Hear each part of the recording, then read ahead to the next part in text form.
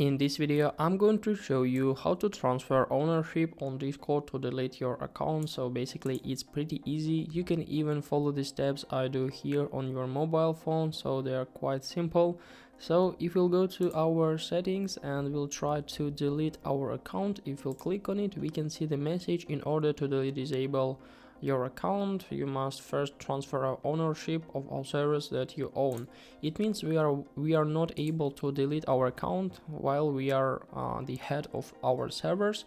So we have two options to solve this problem. Basically, we can just delete all of our servers if you don't want them to stay alive after our account deleting.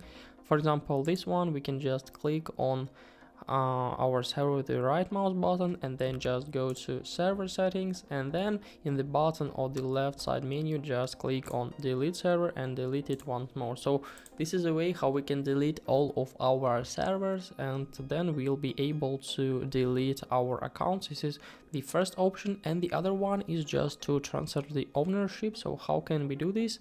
Find the necessary server which you created, for example this one, click on it and then just go to server settings. So the menu will be opened, and after that go to members right up here. So click on members, and after that we can see all of our server members. So then we just need to choose the necessary one we want to transfer the ownership to, for example this one.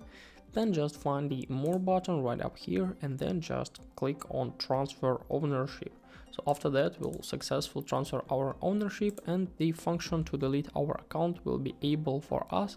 So then we can successfully delete our account. I hope guys this tutorial was helpful for you. If it is, please like this video, subscribe to my channel and write your comment. Goodbye.